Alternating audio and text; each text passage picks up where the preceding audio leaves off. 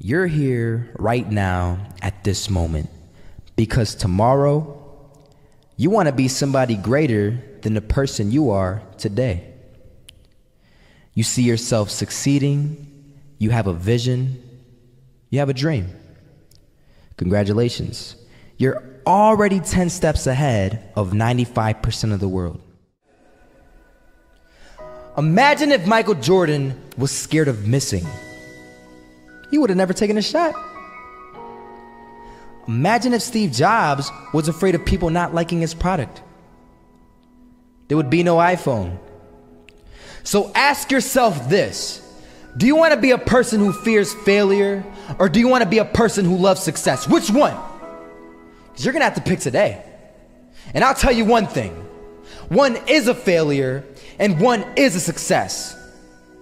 And if you love success, there is nothing that can stop you. All those negative things people say will mean nothing. They're gonna talk about how only 1% make it to the top. Big deal. Wanna know something else? Only 1% stick with that fitness program long enough to see results. Only 1% of nerds stick with that video game long enough to get good at it. Only 1% of relationships stick it out to the end. That doesn't mean you have a 1% chance. It just means you can't behave like the 99%. You'll have to do something better than giving up a month from now. Those are just numbers. You want to talk about numbers? Take a look around you and take a good look around you. Are you like 99% of the people around you? If you are, then you're in the wrong video, my friend. You have to love success just as much because that's what's gonna allow you to get up and go for it. Being scared to fail won't do anything. In fact, when you love success and you start going for it, guess what happens? You're gonna fail. You're gonna fail 10 times, 100 times, maybe even 1,000 times. But that's okay. Failure isn't permanent. Falling isn't permanent. You get right back up and keep going. And this time, you're gonna be stronger, wiser, and you'll be more driven than ever. And for every 10 failures, you'll land one success. You have to love success so much that you're willing to fail 10 times before you can succeed once. That's how a winner does it.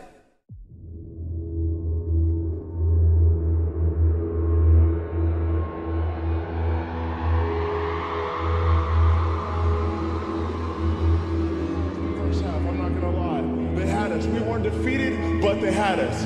But it took guts, it took an attitude. That's all it takes.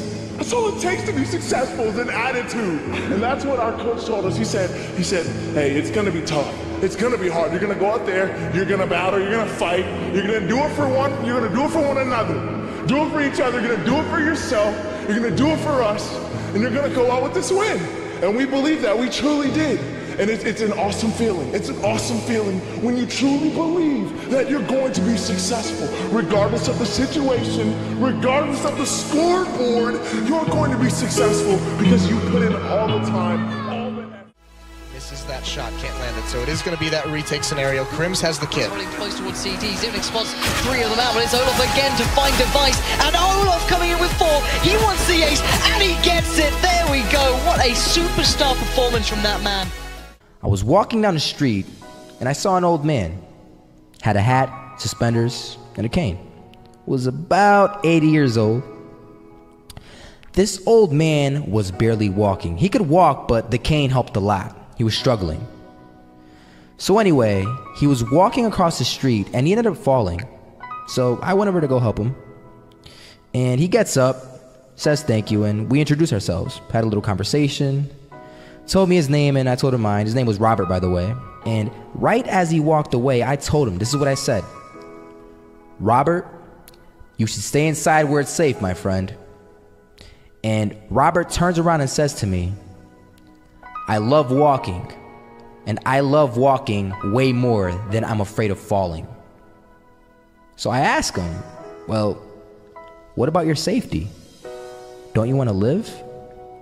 And he told me this. These are the exact words he said. He said this: Solo, living means doing what you love to do. And if I had to fall here and there to do what I want to do in life, then so be it. And he just walked away. Never saw him again. That was it. But that statement really had me thinking, and it had me thinking hard, because I learned something that day. That's when I realized the true key to success. You see, I always thought if I could just fear the act of failing, and if I fear it like crazy, I will succeed. Because I thought the fear would magically motivate me to get out there and start taking action. But after that day, I realized something. I realized it's the love for success that will lead me to succeeding. So just imagine if Robert feared falling. Would he even start walking? Of course not.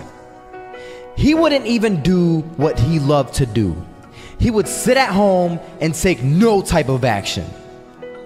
But he loved walking. Wasn't even scared to fall. It gave him life. That's what allowed him to get up and do it. He loved walking so much, he was willing to fall 10 times a day just to do it. And you have to be the same. So the next time someone tells you, you're gonna fail, you know what you tell them? Tell them they're right.